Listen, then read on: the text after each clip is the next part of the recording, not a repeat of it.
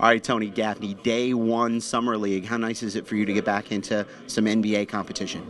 It's great. I mean, this is the best league in the world, and every player here is here for a reason, and it's because they want to play at this level. Yeah, overseas is nice, and you know, it's a great experience. But like I said, all of us are here for one reason, and that's to play at the NBA level. It was a good start. Everyone got their feet wet today.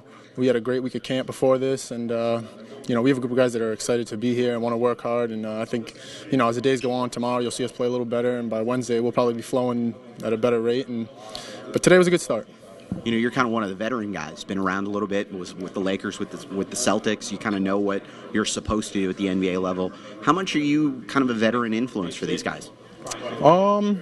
I try to be vocal in the locker room, you know, during camp, making sure guys are talking on defense. You know, this is my third summer league, so I've seen it all from the D League to the NBA to overseas.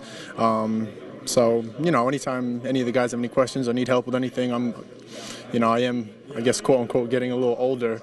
I don't feel it though, but you know, so I mean, it's nice to have that little veteran label according to the summer league thing. You know, for you, it's always been, Tony, you've made the team, but Tony, you're going to be on, but when is it not going to be Tony, but? Do you think it's this year?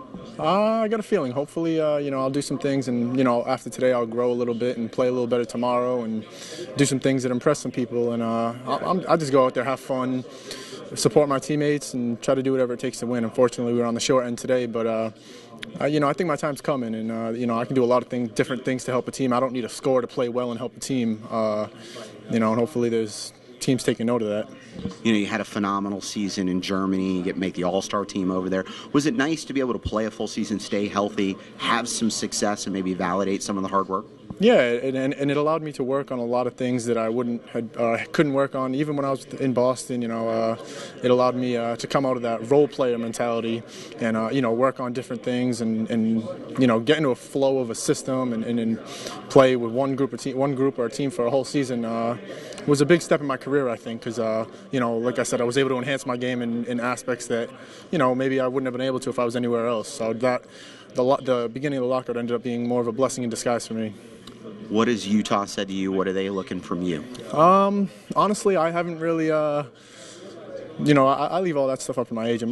My job is just to play, and that's what I've been trying to do for the last 3 or 4 days. And you know, we'll let the rest speak for itself. And I'm just going to play and have a good time.